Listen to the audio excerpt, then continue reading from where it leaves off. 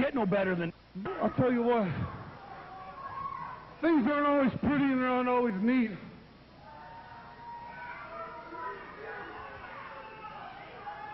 But Bruiser came out here making a challenge. Put this away with the grappler. We got history, brother. If you little scrawny ass 5'1" ass wants to come out here, I'd be more than happy to entertain you.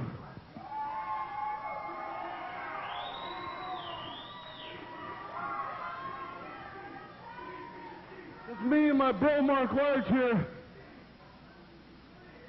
You guys can talk about the past all you want, but brother, we're the future. If you don't like it, you can...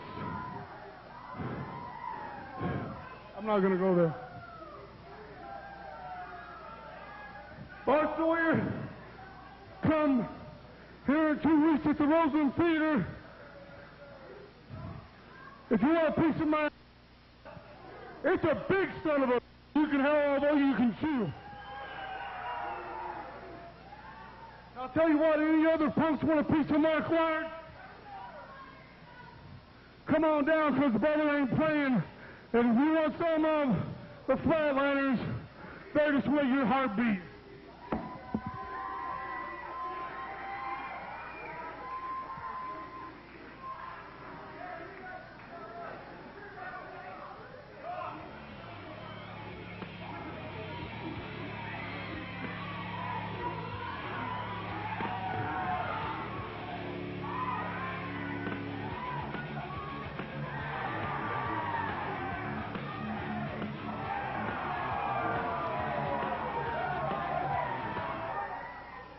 Another fabulous night at the Roseland. This is the old Portland wrestling, Ken.